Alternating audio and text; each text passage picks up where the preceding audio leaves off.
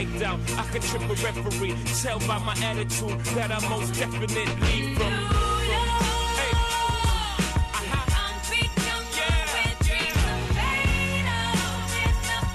We are here at another This Week in Startups. We're live from South by Southwest. Let's see the audience cam.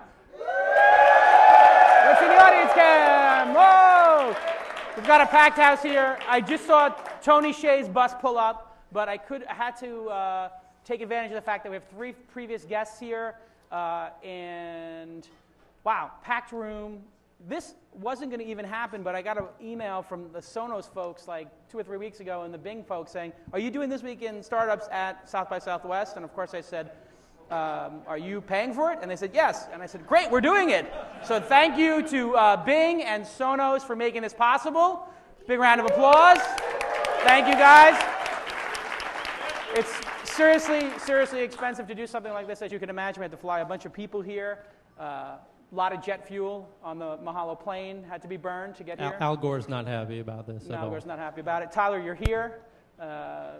We got here last night. We were on Tony Hsieh's bus, which is madness. But before Tony gets in here, wanted to say hello to Brian Alvey, who was the first guest on This Week in Startups, and who was my partner on Weblogs Inc., and is now running and is the CEO of CrowdFusion. Welcome to the program, Brian Alvey. Oh, your mic's on. Is it on? Check. Yeah, it's good. So you're here at South by Southwest. What are you guys doing? So we're a big virtual team. We have a full-time developer who lives in New Zealand, and we said, let's do a code jam, get everybody in the same place to work around South by Southwest. So you asked me when I came in. We came in Wednesday. So we've been here a long time and kind of working every night. And, beautiful. Yeah, move your mic up a little bit. Beautiful. And how is CrowdFusion going? You open sourced it at TechCrunch 50. And described it as like WordPress and all these other pieces of software put together. Do you have clients yet? We do, actually. So we have something we're launching at the end of the month, and we can't talk about it yet. We can talk about it like in April. Great. And how is the business environment out there? You've been meeting with clients. Are people spending money yet? Is the economy in free fall? What's? Yeah. So it's not in free fall. They're spending more money every week, and it's getting better every month. Yeah. Okay. And thanks for coming by. And let's say hello to Don Dodge is here. Can we get Don Dodge up for a minute? Oh, wait. Thanks, Brian, for coming by. Don Dodge is here. Put Don on. Everybody knows Don spent... I'm moving it to 5 here.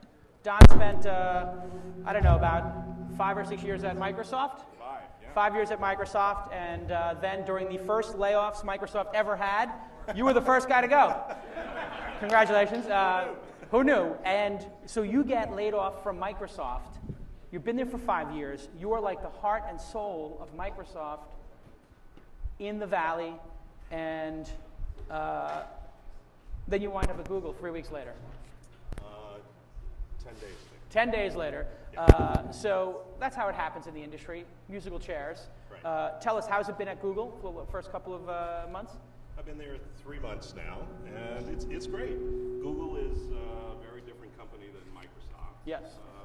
Google's only 10 years old. Right. And for startups, I've worked with startups all my life. 10 years old is like an old company. But Right. in the scheme of things, Microsoft was 35 years old. Right. So it's a young company, growing fast. It's great. Love it. And thoughts on China? I know you speak for all of Google since you work there. So let me go right to the hardest issue here. What are Larry and Sergey asking you in terms of your opinion for China and what Google should do?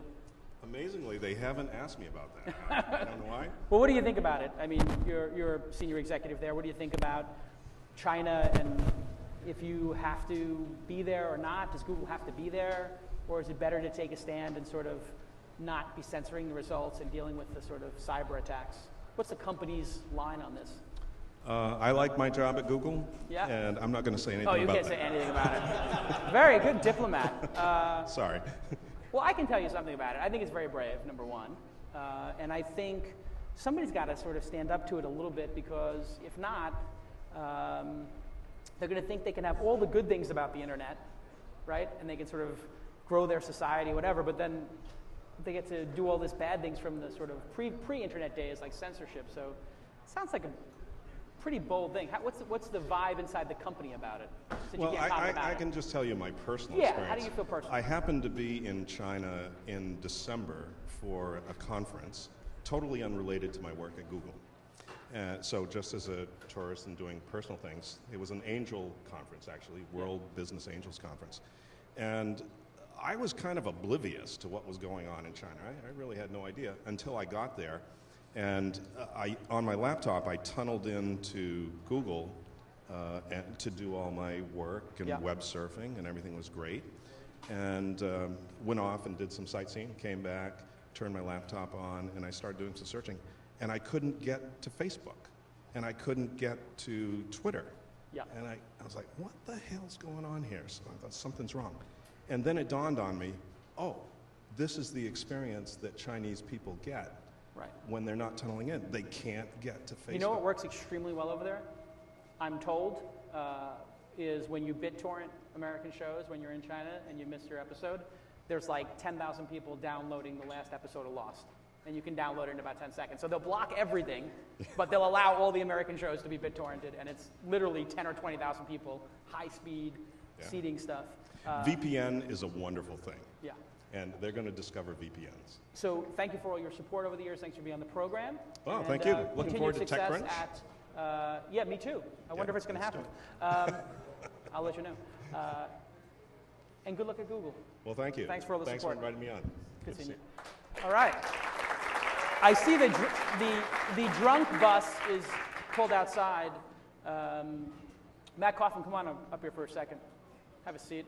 Matt Coffin was on the program maybe in the first 20 episodes or so, 10 episodes. Matt Coffin's one of my old friends. Not that he's old. Pretty young looking guy. But, I hope not. Great entrepreneur. A lot of people saw him on the program. Sold Lower My Bills for about $500 million to Experian. And is now angel investing. Has angel invested in 20 companies or so? 15? About 15. Yeah, about 15 companies. And how is that going in 2010? Are you seeing more deals, less deals? I'm seeing a lot more deals. I think there's a enormous amount of creativity. The South by Southwest sort of personifies what's going on. There's a lot of creativity, a lot of companies that are going at it, and I think I'm seeing a lot of companies that are focused around profitability and revenue much earlier in sort of their life cycle. And any investments so far in the last 3 or 4 months that we would know that you can mention? I invested in one company called Caring.com. This is a weird microphone. Yeah. And another company that is based in Utah that is in the sock business, totally off the focus. From the founder of the CEO of LogoWorks, started a new sort of action adventure company, and then there's a number of stuff that I'm looking at right now, sort of as we speak, and I'm specifically super interested in local e-commerce, not local advertising, but local e-commerce. That's a specific area that I'm super excited about. Groupon or Postabon or all these things? Yeah, I think Groupon and Postabon are a segment of that market. I think there's a lot of other innovation that you're going to see, and I'm looking to both start those companies and invest in those companies.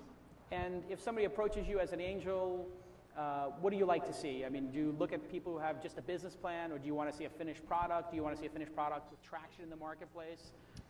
All three. I'm interested in all three. I would come in at almost any stage. In terms of ground floor startup, I'm really looking for a business or sales and marketing oriented person combined with an engineer. I think without that, and you're just business and marketing, it's just a tough slog, and it's tough to get a great engineer on your team. Time goes by, the cycles are going, and suddenly there's 5 competitors, and you're done. So you have to have technical people on the founding team for you to be interested. Or you're a previous entrepreneur, like when you started Mahalo. I don't think, right, there were no employees, but you'd already built a company successfully, so you knew to hire that guy, and that guy, and you could attract talent, so it's a dramatically less risk. Awesome. Thanks for being on the program. Glad to be here. I see Tony Hsieh is here somewhere. Thank you, Matt. Very nice. Do we have Tony Hsieh? I saw him walk in. Oh, there's Tony. Hey, Tony. Thanks for coming by. I know an old friend of mine is here. Is Shell Israel in the building? Is Shell around? What do you think? I just walk around with a puppet in my pocket? Of course. Let's get that microphone over to Shell while we get Tony up here, and then give that microphone to Shell Israel. I got to talk to Shell Israel for a second. Oh boy, you knew it was coming. Oh wow, look at this, books and things. Wow, delivering happiness, a path to profits, passion, and purpose. Okay, Shell Israel is here. Shell, how are you doing? What? What do you want? What do you want, McCabe? You have a whole show here. Always breaking my hump about something. I was hoping I could get some advice on social media marketing. Yes. What's the? I think you need to plug more. You don't plug Mahalo enough. I never plug Mahalo on the show. That's rule number one. Tell me, Shell, your consulting business, your books, yes. going fabulously. I hear that you've now broken 1,000 orders for the 2 books combined. Yes, 1,000. We shipped 1,000 on both books. Me and Scoble are really proud, so I'm going to pick him up out of the gutter somewhere later, and we'll probably have a drink.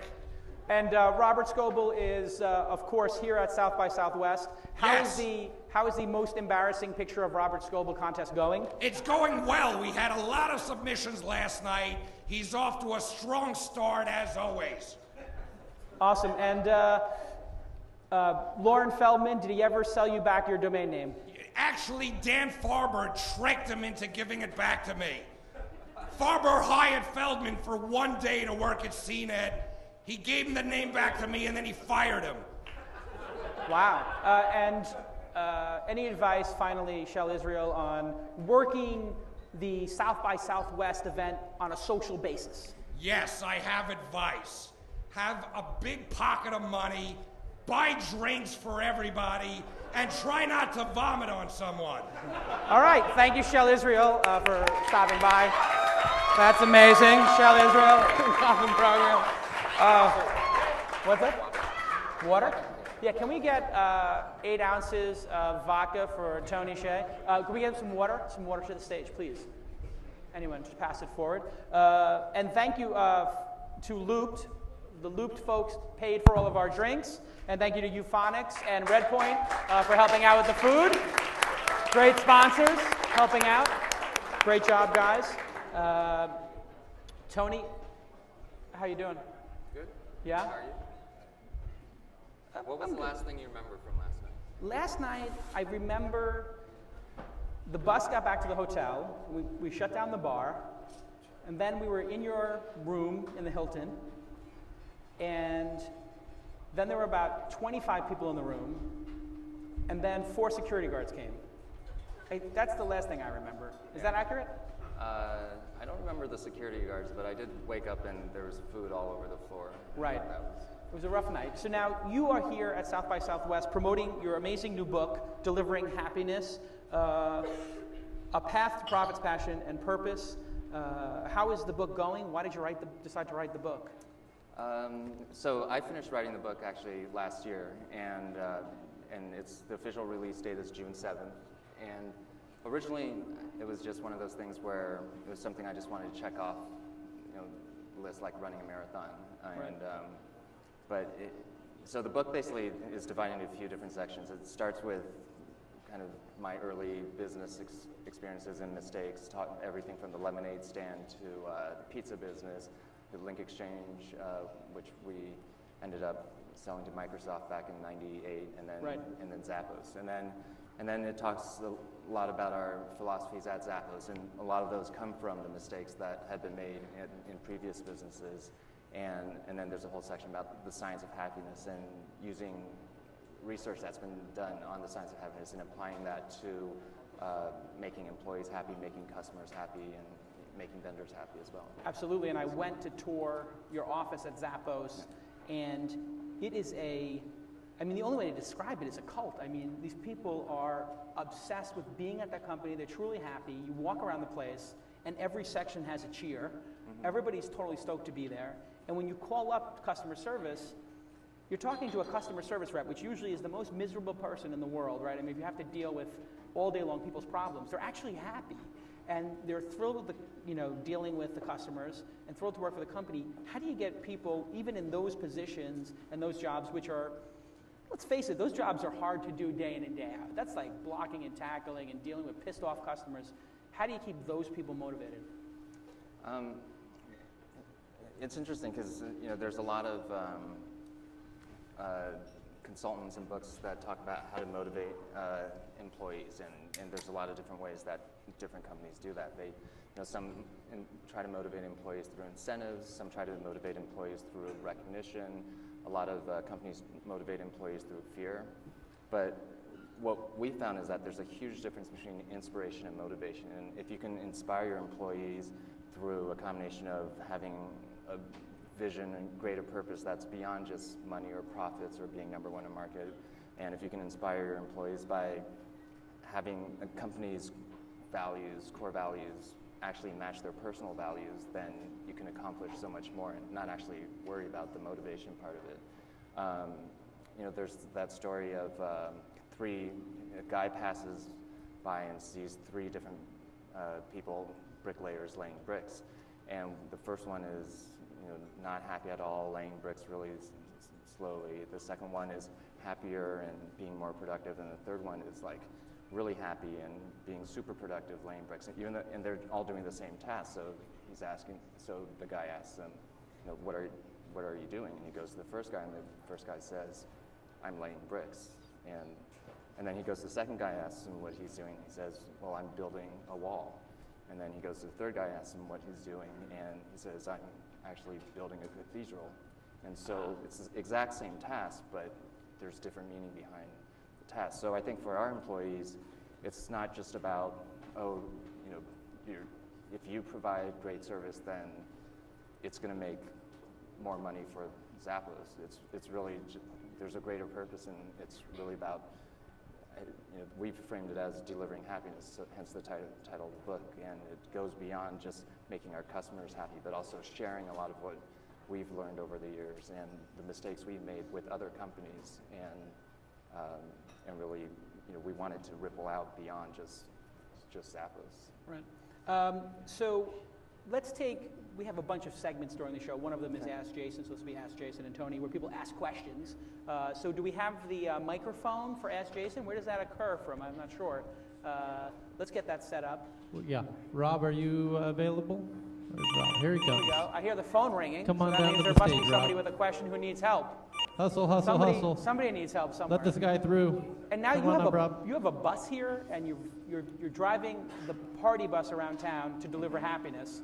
I was on it last night. Yep. Stripper pole and a lot of vodka, and certainly a lot of happiness going on inside that bus.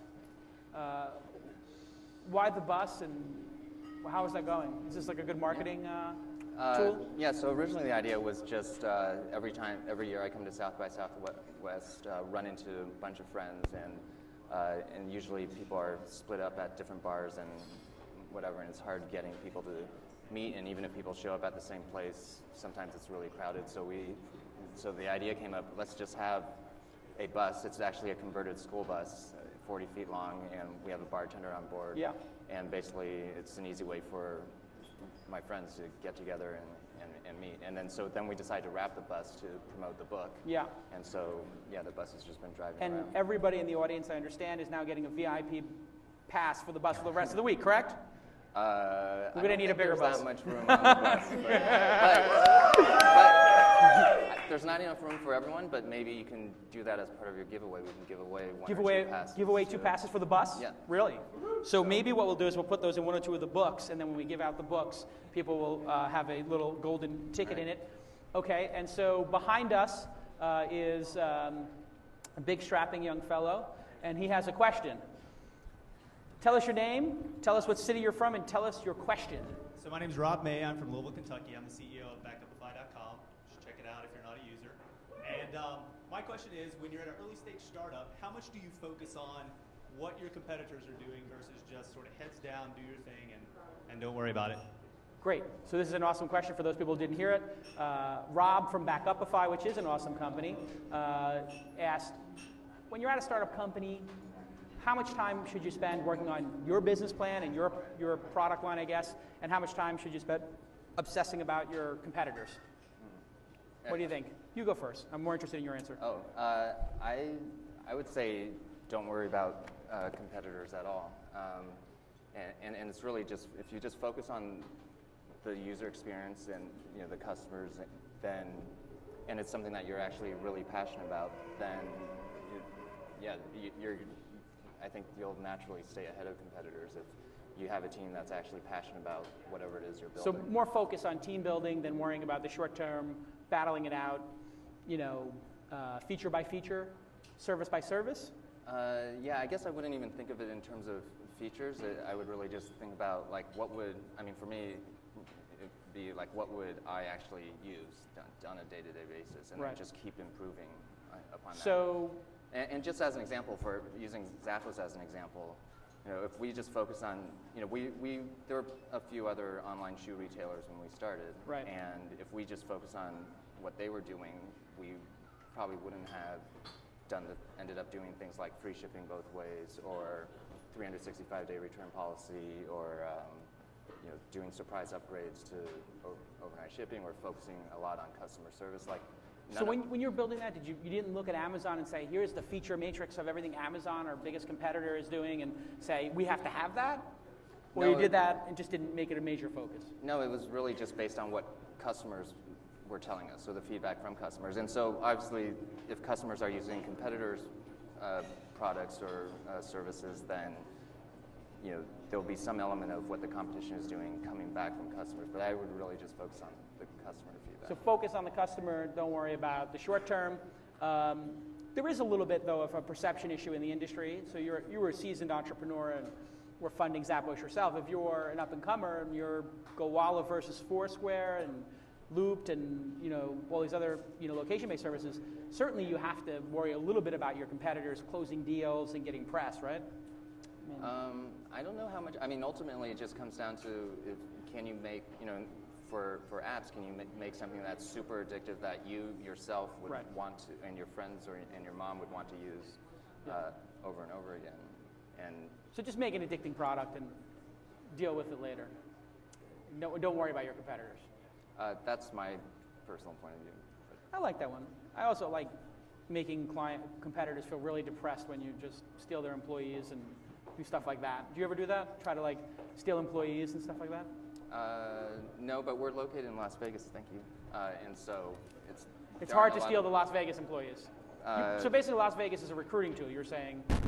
Well, once you're in Las Vegas, there aren't a bunch of other startups that we're competing with. Right. And why would you leave Las Vegas? Yes. And so once people come, then they generally stay. That's interesting. Okay, and so we have two Shark Tank people. Oh, Don has a question. Okay, so here's a fine young strapping fellow from Google who has a question. Hi, Tony. I have a two-part question for you. I'm very curious about how you did it. So the two parts of the question are, if you took Tony Hsieh out of Zappos, would Zappos still be as successful? And the second part of it is, if you put Tony Hsieh in Detroit at GM, could you make GM as successful? Okay, so the question, Tony Hsieh, is how critical is the CEO to the startup, and would you like to go work with a dying company and make them better? And would you be able to turn around a GM? I think in the beginning, when companies are smaller, then each individual employee is a lot more important. But definitely, our goal at Zappos is to make it so that it's not just me, but we're not relying on any one employee. And we actually have this whole we have a team called the Pipeline Team, which is basically our employee training team. And our vision is actually 5 years from now, the vast majority of our employees are hired at entry level. And we provide them with all the training and mentorship. So over a 5 to 7 year period, they can become a senior leader within the company. And you know, a lot of companies like to say people are their most important asset, and the problem with that is as soon as a person leaves, then you've lost an asset. Right. Whereas our vision for our pipeline, we want the pipeline to be our asset, so that we'll have employees at all different stages of their growth and progression. And so if someone does leave, you have someone right behind them and right ahead of them that can kind Your of job as CEO is to make slide. yourself, in some ways, not critical, Yeah, and make the well, system absolutely self-sustaining without you. Yeah, and not just me, but ideally, for Anybody. for everyone, right? How long does that typically take at a startup to sort of make yourself not critical in the process? I would say it's I don't know, a long time. A long time, I think. years. Yeah. And would you ever want to, and could you ever, do you think if you put your mind to it, would you be able to turn around a car company? I have no idea what goes on at a car company. I think it's really easy. Well, did you know what goes on in a shoe company before you started Zappos? I mean, No, so, and actually the challenges that we've faced over the years are, not at all what one would think. And so I think it's easy for us to judge from the outside, we could do a better job, but I have no idea what goes on inside a car company. right. So would you ever think about doing that? You wouldn't even do that. That's too crazy. I think it's pretty hard to turn around cultures, especially bad cultures. Yeah. You'd rather just start from the bottom up. Yeah. Much easier. I mean, yeah, would rather just have Zappos build cars. Yeah. Can you guys hear Tony okay up there? It's a little low. Can you pull your microphone up just a wee bit? And there we go. How are we doing with the audio over here, okay? Yeah. The house audio? Yes. Okay, so let's close the door. That's one thing. A little on-the-fly tech. And Mark Scarpa, audio expert, what else should we do? Check the line. Okay. Do something on the mixer. Okay. Just speak the fuck up. Yeah, speak up. Thank you, Shal Azrael. All right, so now, the guy with the puppet nose. So now we do a part on the program called the Shark Tank. So let's start this up. Three of these guys, or two of these guys, or three of these guys, three people are going to pitch you for under a minute, hopefully 30 seconds or 45, but up to a minute. We're going to give them feedback on their pitches, and if we would invest in those companies or how interested we are in them, and try to help them along in their way. And then we're actually going to see who wins. And let's start that. I need money. What I want, that's what I want. What I want, that's what I want. What I want, that's what I want. All right, here we go. Oh, and by the way, thank you to Bing for sponsoring the Ask Jason segment. And Bing tomorrow is having a panel at 9:30 a.m., Augmenting Maps with Reality, exploring the rise of, and people like Flickr, Twitter, and Foursquare and Navtech are on that. And you can go check that out at 9:30 a.m., Augmenting Maps with Reality, 9:30 a.m. Okay, so we have our first contestant here. 3, 2, 1, go. Hi, I'm Josh with Script.com. Script.com is a screenwriting community of 50,000 screenwriters. We make our money by helping content producers find the content to produce. Our clients include acclaimed independent producer Edward Burns and 9-figure screenwriter Stephen D'Souza of Die Hard fame. Finding quality content that doesn't break the bank is a hard nut to crack, but at Script.com, we think we've cracked it. Our business model is about bringing efficiency to Hollywood, and we do this by creating a marketplace for both screenwriters and buyers to sell their scripts. And we provide value with the script filtering techniques, both technological and human. In a nutshell, think of us as the eBay for all your scripted content. Okay. Thank you. Great. Well done. So, Tony, what is his business? Were you able to get what the business is from his description? It sounded like a marketplace for scripts for Hollywood. That's what it sounded like to me. Exactly. A marketplace for scripts for Hollywood. Do you think that this is a good idea? I don't really know how Hollywood works.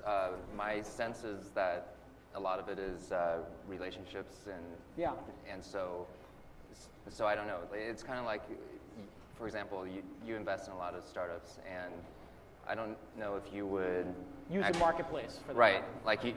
For you, I'm guessing it's very referral based. It's a friend recommending It is very someone referral else. based. And so I don't know. That's my assumption about Hollywood, but so I could be wrong. that's my assumption. That's my feeling too. Like, isn't this like something that is largely based on relationships? And how do you get people who their value in the system is the relationships to want to participate in something where their value is evaporated and disintermediated? Right. Okay, so my take on this is right now, Hollywood is all about who you know, right? Where we want to change Hollywood is we want it to be about how good you are. And that's script in a nutshell. Okay. Bringing the best content to the surface. Okay, so the quality will make that happen. Let's get our next contestant up. Well done. I'm going to have you guys vote based upon applause at the end. So, is there a drink coming Tony's way? Oh, and I got some water too. Beautiful. Okay, are you ready? Good to go, Jason. I like the vest.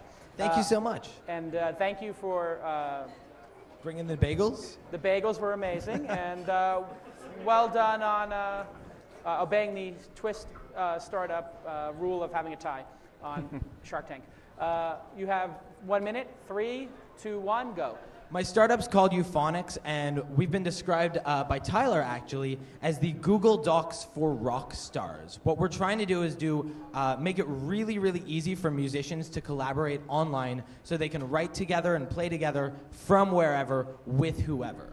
The two real uses for this and the two real users for this are independent bands, amateur musicians, where let's say somebody's in Montreal, plays drums for a high school punk rock band, but then decides to go to school in Toronto and Texas and wherever they go. Their band has to break up currently because there's no way for them to keep jamming online together. That's one of the things we're trying to solve. The second issue is to make it really easy for established musicians to market themselves and to create a community around their music, getting their fans to work with them to create in the creation process to write their songs with them. The business model of this, which I think you're looking at, I don't want to get too big into it, but I really can't. Okay, so good job. Tony, I think we heard that it's a collaboration tool for bands to jam together. It's pretty interesting. I think it ultimately comes down to how good the Can't product hear you. actually Yeah. is. Is his microphone on? Okay. Let's see. Okay. Tony's very soft-spoken and hungry. Any question for him? What's your question? Business model. Tell us the business model. I don't want to get too big into it because Matt Siegel from Indaba, who I think is my biggest competitor, is actually at this conference and may be watching. Okay. But it basically, it's a two-headed approach. One is subscriptions, the other is direct sales, but I can't get into the direct sales side. All right, well done. All right, and here's our late entry. We have a late entry. Wait, there's a new segment called The Old Guest Brings the New Guest a Drink. I like it. Okay, there you go. Very nice. Thank you. I have a feeling that's alcohol. No, it's just ice water. I don't know. Okay, so now this is a late entry into the contest. Brings 2 drinks. Oh. Sorry, there you go. I don't know why. I guess they know Tony. That's for you. I guess that's for me. What is this? It smells like vodka or something. Oh, hey. Hello. Oofa. Okay. I see you brought your pillows with you to comfort you. Yes. And when do you have to be back at the institution? Okay. 3, 2, 1, go. Hi, my name's Roberto from Throwboy Pillows. So we do pillows that cater to a geek audience, and we do pillows that look like chat bubbles that say like WTF, LOL. We also do pillows that look like the Mac icons. And we also have a second business that we do custom pillows for tech companies and basically any company, but for the most part tech companies. We've done some for Bing. We've done some for Twitter. I just gave some to you, one with Mahalo, and we also have Zappos. Just different things. Another kind of a way to give out some swag when you have a conference or something like that. And rather than giving out, like a USB keychain or something like that, or a shirt. I mean, everybody has those. They throw them away. These live with you. They're like a living advertisement. And that's pretty much it. We also have a really, really loyal fan base of people. So thank you very much. Good job. Okay, Tony. I think they want you to throw those into the audience. That would be a good idea. I would love to, but I have to give these to their respective companies. Okay, Tony, what do you think of the business, the startup business known as Pillows? Well, I want a pillow. You have a pillow now. Here's your Zappos pillow. Thank you. But I didn't hear price points, so I don't. Are these? Right, on our website, they're all $29. They're all made in Seattle. But we're working on getting them done overseas so we can drop price down, because we've noticed when we drop price down for when we drop price down, the thing, the sales go up. But okay, we're working on that. We're not 100% sure if we want to do overseas completely or not. Okay, so they're $30. $30 if you're a patriot, and if you hate America and you're a terrorist. How much are they? There'd be like $6, basically. Okay. They're less. Okay, well done, well done. All right, so Tyler, you have our 3 contestants. Line the 3 of them up. And then Tyler, I'm going to ask you to put your hand above their heads. Thank you. Now, this isn't... I have to say, though, in the pitch, if you have the opportunity to make the crowd go crazy, that is a very important thing to do.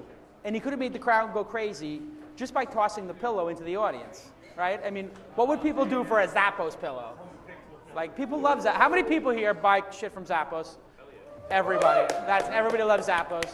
I bought jeans on Zappos. You really want this pillow, though? No, you go. Can I throw it? Go ahead. All right.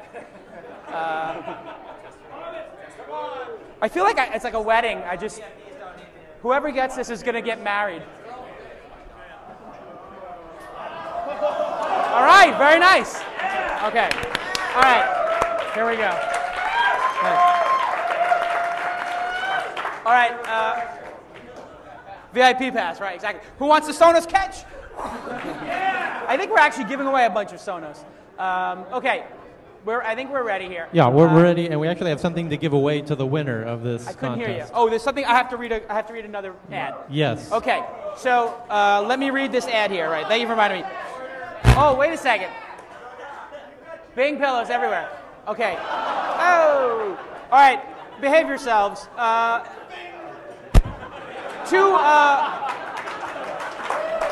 Bing, bing, bing. Is Shell Israel wants to pitch? No, but Scotty Vest wanted to give you these hats. Is this the Scotty Vest guy? Yes. No more with the Scotty.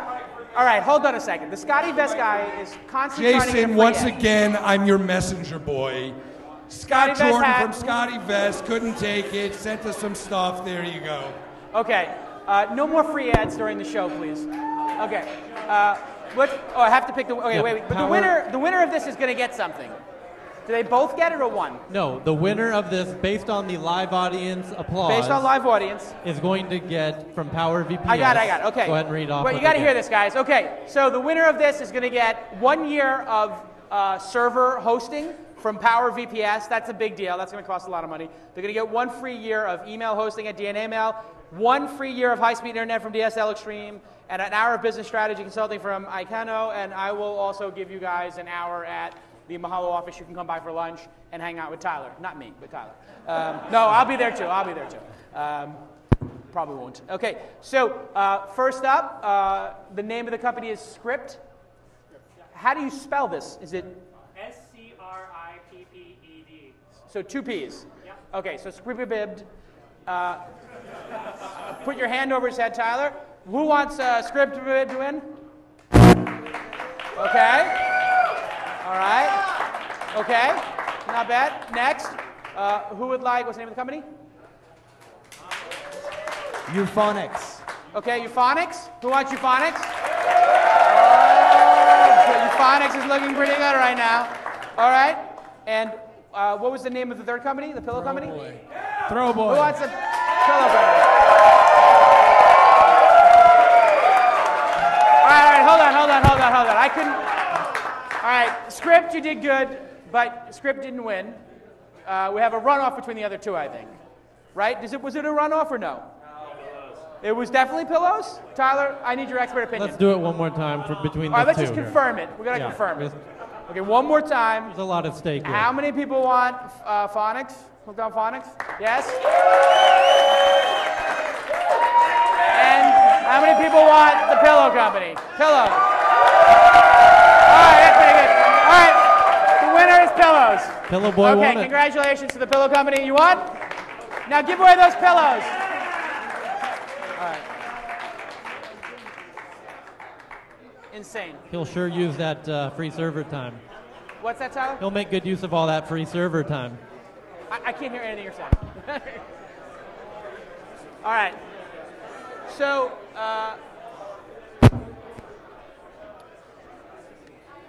Tony, let's go back.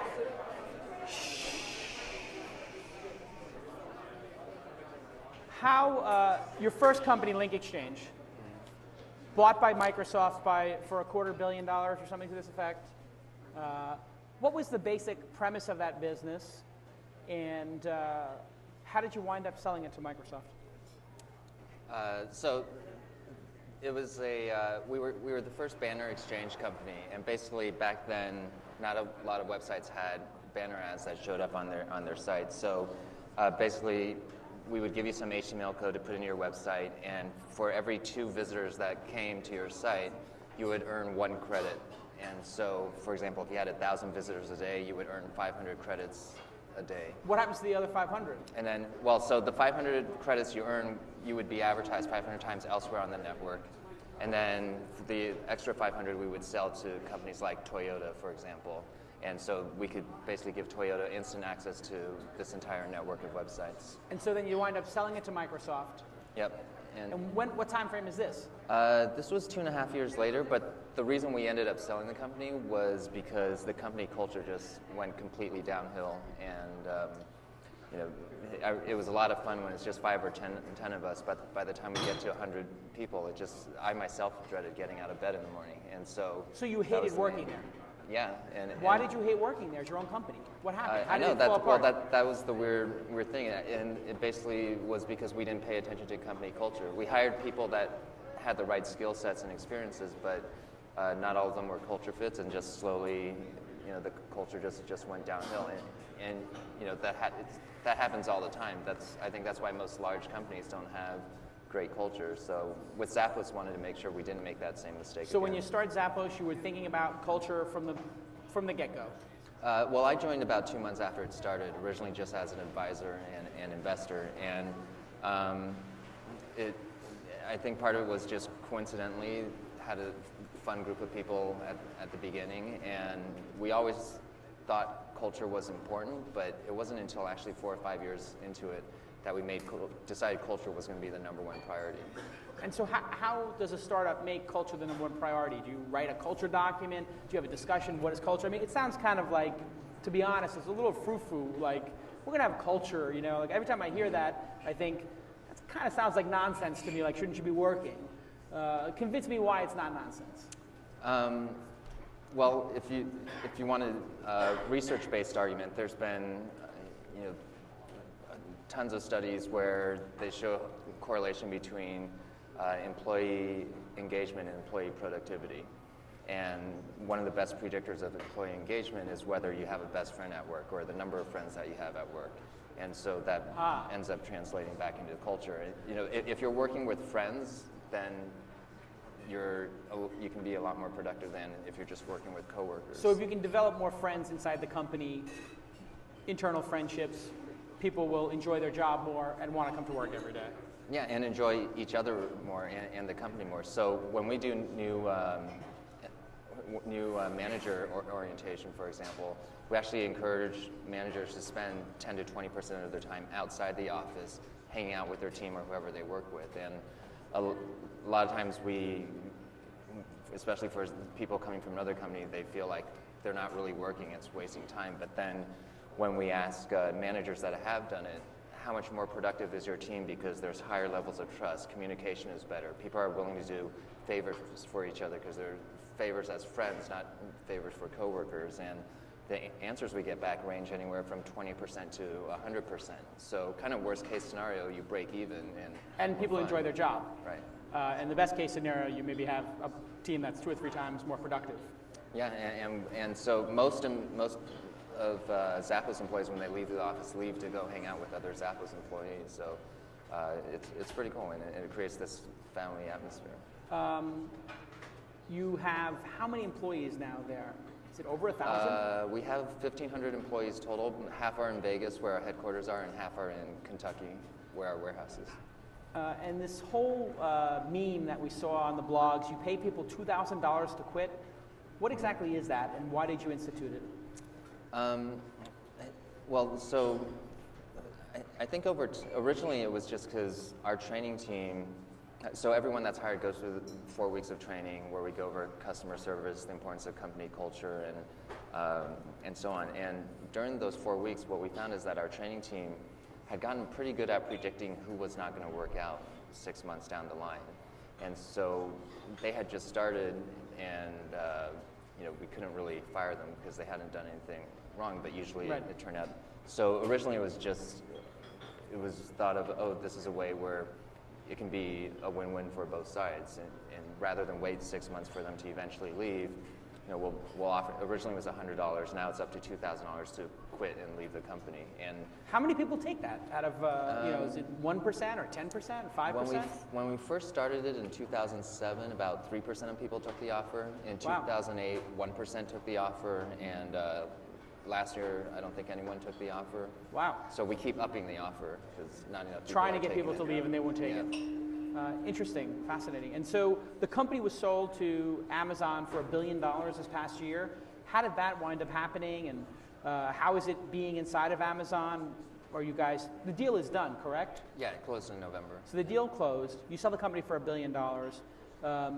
How did the deal happen, and is it bittersweet as an entrepreneur? You've sold a company that you hated going to work for every day, so that must have been great. You get the monkey off your back. But I know you love this company. What's it like to sell a company you love, and how's it been working with Jeff Bezos? Yeah, so it's very different from the Link Exchange deal where it was trying to get out. For this, it's really been more just the equivalent of switching out our board of directors for a new one. And so our previous board was basically mostly investors from a technology background, whereas Amazon is, understands, really values customer service, understands retail, and so it's actually the equivalent board meetings that we've had have been much more just aligned, I guess, from our own, in terms of how we think of things internally at Zappos. So actually don't see Jeff Bezos that often. It's, we have the equivalent of a board meeting once every few months, and so that's when I'll see him. So for the most part, one of the most important conditions that we had for doing the deal was that they leave us independent and we continue growing the Zappos brand and culture and do business our way. And so there's actually been a lot of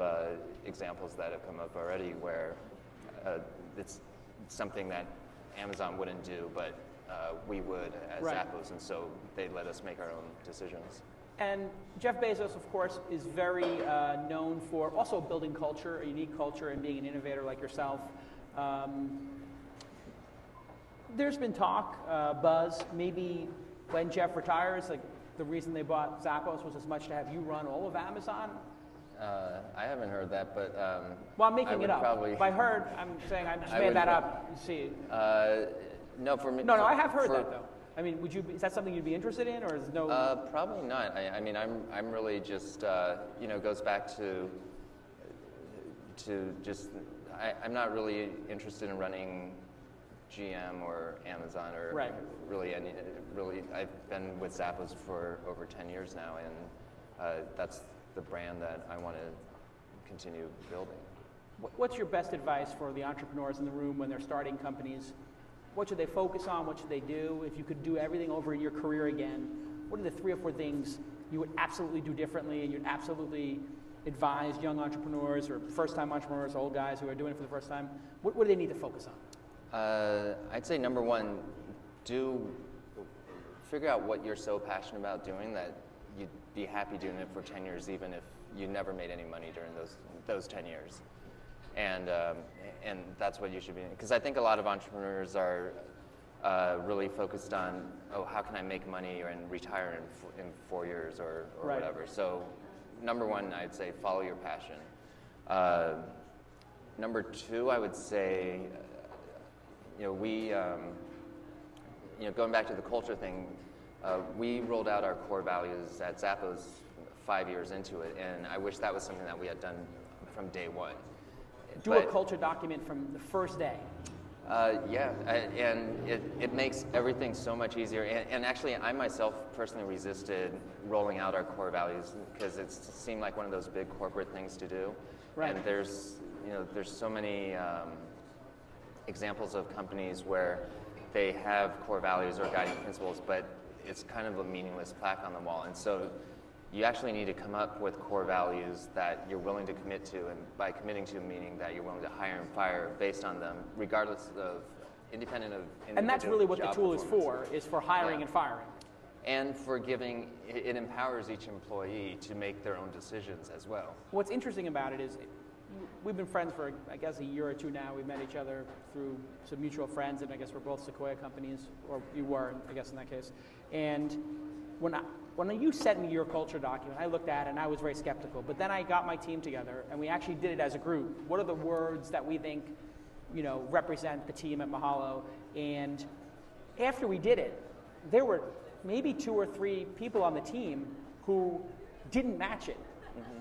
What do you do in a situation like that? And is that what happened to you when you did it at Zappos? Did you have people on the management team who were like, oh my God, I hired people, I got people working here who shouldn't be here? Yeah,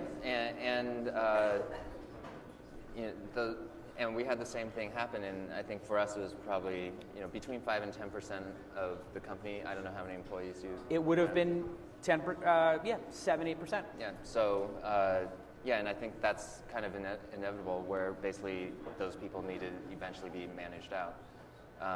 Managed out. Yeah. Well, basically, either need to. Let them know they don't fit. Yeah, go through that painful process. But a lot of times, actually, once you have the culture really defined and everyone understand, they may not agree, but at least they understand what it is that They're not going to you stick want. around. Then the culture kind of has a way of getting them to look for other opportunities on their own. And you released it to the public, the culture document. And it's actually in the book too. And it's in the book. Yeah.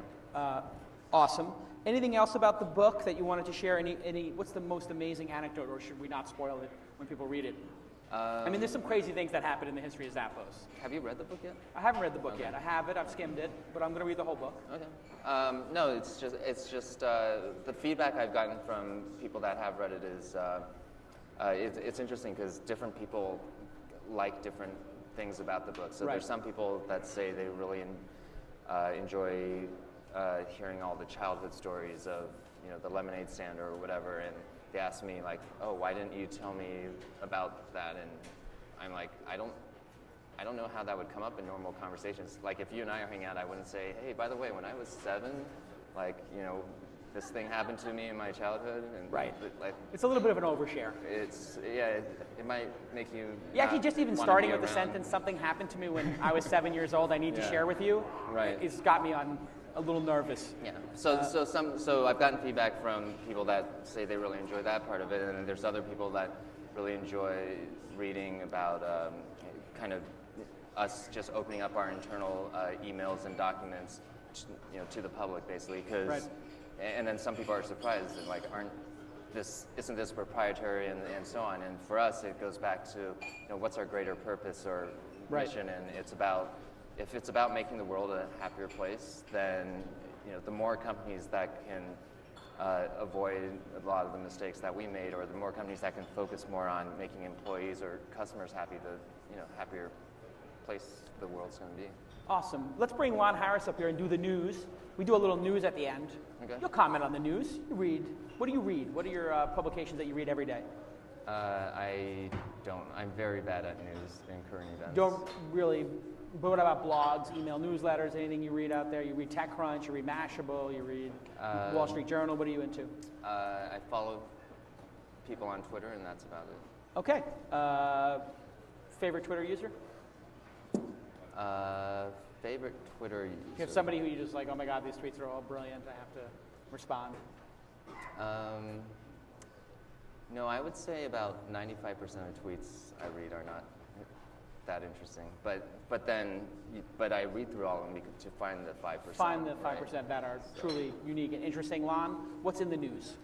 Well, our top story, let's talk a little bit about South by Southwest. South by Southwest Interactive becoming a larger, more significant part of the annual technology schedule each year. However, a growing meme seems to be that the conference is really just what's been called a spring break for social media, as Jeremy Pepper put it. Yes. An excuse to get your employer to pay for a week of drinking and Yes. partying, more than a productive business event. So, Correct. do you think, first of all, is this an accurate description, and is this just South by Southwest, or is this tech conferences more generally? And finally, as a CEO, and this goes for both of you really, how do you decide when to send your people to a conference? South by Southwest is one big, long party. However, there are some good panels that go on that people don't attend. No, people attend some of the panels. Sure.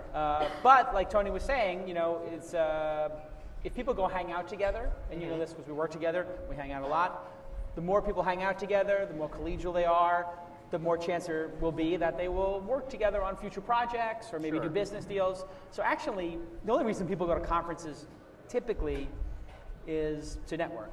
It's like maybe 20% education, 80% networking. So I think the only difference with South by Southwest is that people admit it's about networking and having fun. And yes, people drink way too much at this conference. Tony, what are your thoughts? I agree. I do think that most of the value of South by Southwest is from meeting and hanging out with people and building relationships. But you know, that's something that it goes in line with the whole 20% of your time building relationships. So yeah, I'm all for having more conferences. How do you decide when to let people go to a conference or not? I mean, I don't like spending money on that too much at a startup company. It feels like it's a little bit of a boondoggle, maybe salespeople, but do you send people to a lot of conferences? And we really leave it up to each individual department or person or manager to decide. So. Okay, next story. Well, we should talk about Sonos sponsoring. Sonos is sponsoring. Event. How many? Wait, we're giving away a bunch of these Sonos. How many Sonos are we giving away?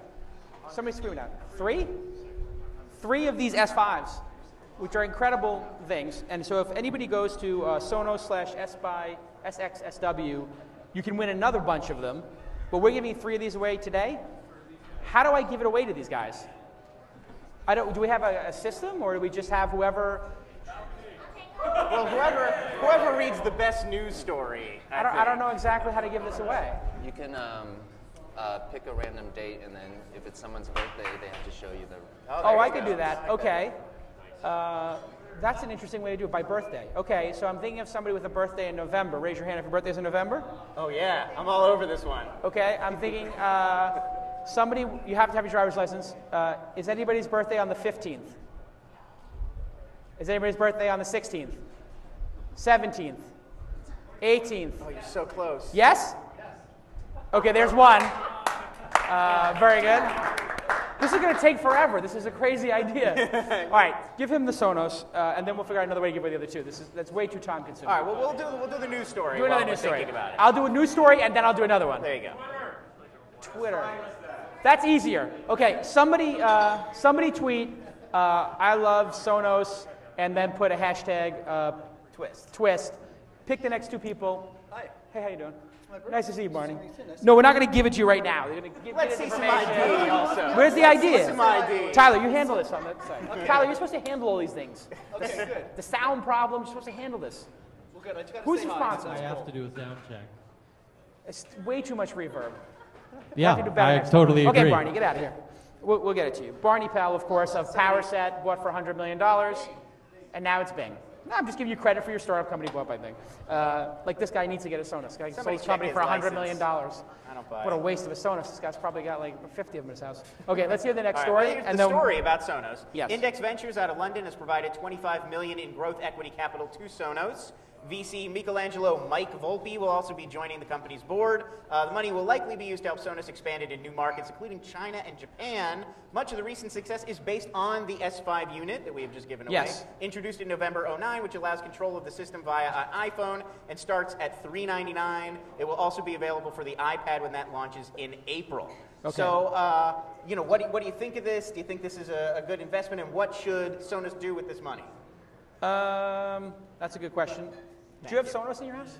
Yep. I have 11 units in my house. It's an awesome system, and I don't know. These units are pretty good because you don't need to get additional speakers. Yes. I would like to see them build a video product that uses the same sort of toolkit. Interesting. So you can have DVDs set up or something? Yeah, you put because Media Library's got video in it now, and just stream the video as well. You can watch Precious in any room of your home. Yes, at I any can. time. I can want to kill myself Yeah, watching right. Precious in any Anytime room of my you house. feel the need. Right. Okay. Let's give these books away because people want books. I think.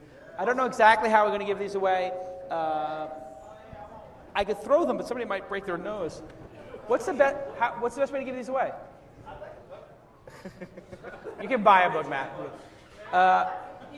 Tyler, how would I give these books away? We have to think about these things. What's the best way to give books away? Pick a month. Pick a month? Okay. You know what? I'll just, I'm going to give Tyler 5 of these. Tyler, go up to the upper deck there and give... Just chuck them at people. No, it's Just too start crazy. chucking 'em out Give those there. four random people there, and I'm going to give... All right, here we go. Let's give it to this guy with his thing on. He gets that one. You get this one. You get this one. And for this young lady here, pass this to the young lady right there. And pass it to the nerd with the glasses right there. The thing. I'm a nerd too. And who's last? One of the guys up here. How did they all There you know which go. guy to give it to? There you go. Yeah, well, nice.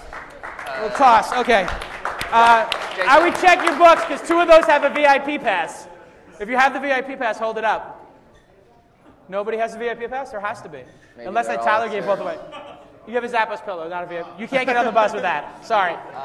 We're also giving away 1 copy of the book a day on the website. So if you go to deliveringhappinessbook.com, yes, you can sign up there and with your email address, and we'll pass those out. Sure thing. Beautiful. Yep. Okay, final news story. Oh, final news story. Fine, pick a good one. Pressure's on. I had a Facebook guy confront me in the elevator. He was like, "You're wrong about Zuckerberg." And I said, "Wrong about what? Being a felon and breaking into journalists' emails?" He goes, "Well, he did that a long time ago." Yeah, forgive and forget. Yeah. Years ago already. Okay. Wow. Final Okay, story. I'll give you a choice as we do when we're running out of time. Twitter, Bright Kite, Hunch, Chat Roulette, or Sticky Bits. Which sounds good to you? Is Sticky Bits a porn site? Sticky Bits is not a porn site, and it's actually a local. All right, ties in. Let's do Sticky Bits. All right, new startup Sticky Bits sells vinyl barcode stickers that you can place on real-world locations and then attach social media content. So you buy 20 stickers for $10, then you place them wherever you want. Like you could put one on the door of the Six Lounge, and then all your tweets and audio, video you shoot here, anything you do in Six Lounge, you can attach to that barcode, so other people can scan it with their iPhone and then see everything that you did in that location. So do you think this idea does it require too much legwork? Because you have to have the app and you have to have the barcodes. I don't understand why you wouldn't just use Foursquare or Gowalla or something. Yeah, I think the idea would exactly, but like Foursquare and location based. Well, you could do Foursquare and Gowalla, but if you could imagine if you could like record a video greeting for someone when they go to your favorite bar. That so would when show you up hit whenever the they queue, check it in. launches it. Okay. But that seems like a feature you could just add to either of those services. I couldn't agree more. I think that's exactly. These are Q. This is based on Q codes, which is like These are what are these called in Japan? QR codes. Yeah, so these are based on QR codes. It's yeah, I think you're right. It's going to work just as easily in Gowalla or Foursquare. Is Josh from Gowalla here? He was going to come by and give me a bunch of T-shirts. I saw a guy with a bag of Gowalla. He was here earlier. Where's the Gowalla T-shirts? You dropped them off? Anyone? Bueller? Nobody? No. Okay. Sorry, no Gowalla T-shirt for you. Give us one more story. And one then more story. We'll talk about Chat Roulette because I can't resist. 17-year-old Russian high school student Andrei Turnovsky, the visionary behind Chat Roulette, has applied for a visa and apparently wants to move to America in the aftermath of his invention's massive worldwide explosion in popularity. According to Read Write Web, Turnovsky is currently being courted by Russian investors trying to keep him in Moscow, but he dreams of coming to Silicon Valley to continue his career. So, do you think, what kind of future does this guy have have. Is chat roulette a lucky break, or do you think he's got a couple more companies up his sleeve? And would you invest in his next venture? You'd have to meet the person. I mean, chat roulette is not. It was well executed, and obviously it's a meme, so it has. I give him a lot of credit for making a great name. Yeah, it's very viral too. It's very personal. There is a self-fulfilling prophecy thing that happens. Like you build something that great, you get really confident, and then you think of other ideas. So the guy's got heat. So actually, maybe the next 2 or 3 ideas people will give attention to. So when you say, "Hey, the person who made chat roulette is now making this," people are going to pay attention. Just like, "Hey, Tony did Link Share, now he's doing Zappos, now he's doing a book." So people do pay attention to your future projects if the past ones were interesting. Sure. So for that reason alone, you could consider investing in that. And but chat roulette reminds me of See You See Me from 1996, which was where perverted guys would masturbate on camera to, for whatever reason they do that. It's I don't know, exactly like explain that. it to me. Why I'm on chat roulette pantsless all the time? Yeah, exactly. Who can say? Are you on the chat roulette? Have you done it? I did check it out once, but it seemed interesting. I mean, You the press whole F9 concept. and then the new person comes on. We could do chat roulette right now. Can we put chat roulette up now? That would be interesting. Can you pull up chat roulette? You want I to have to bring pull up it chat up. roulette? Hold on, I think I have to pull it there up you here. go. Okay. This is probably a really terrible idea. Okay, so It's about to get X-rated. I'm going to give a So- Sonos unit to somebody who guesses how many chat roulettes before a penis. 3, 1, 4. Okay. I think 3 is a solid. Those are guess. our That would 3 be about where I contestants. would go. You said 1, you said 4, and you said 3. Okay, those are our 3 contestants. You know what I've noticed is I feel like as it explodes in popularity, that the ratio is down. It used to be like 1 out of every 2 would be a penis, and now it's like 1 out of every 4 or 5. Because more people are using it. So you're disappointed now? Okay, Here so now we're I on am. number I'm 2. crushed. This I is keep number 2. hitting next. This could be a penis. That's not a penis. It's about to be. If it's over 4, this guy's going to win. So I think he's basically the Oh winner yeah, of the it's Sonos. the closest without going over. Is Sonos ever going to sponsor anything again since I did penis chat roulette as their way to give away their thing? I apologize. This We is could've- not going to work. We could have done a perfectly professional story. I know. Okay. Let me thank. We'll give the 2 Sonos away to anybody who tweets. We did that before, right? I love Sonos and then #TWiST. So if you did that, can somebody pull that up on their phone right now and then pick 2? And just tell us the names, Tyler. While I thank everybody who made this possible. Thank you to Bing and Sonos for being our title sponsors today. Give them a big round of applause, everybody. They pay for everything. Thank you to Looped and Euphonics, and thank you to Power VPS, Bing, Ustream, DNA Mail, WebSpy, and did I miss anybody? Redpoint. Redpoint paid for all the food. I included them before. That's a VC firm. That's a very great VC firm who did VRBO, Vacation Rentals by Owner. If you want to rent a house of a rich guy who is broke now, that's how you do it on VRBO. Oh, nice. And they also are in Posterous, which I use every day. Posterous is a great site. Posterous is fantastic, yeah. Tyler will just reply to those 2 people with the Sonos units, and they're giving away Sonos units on sonos.com/South by Southwest. Tony, thank you for being on the program. Thanks for It was asking. awesome having you, and we'll see you all next time. Referee, tell by my attitude that I most definitely from.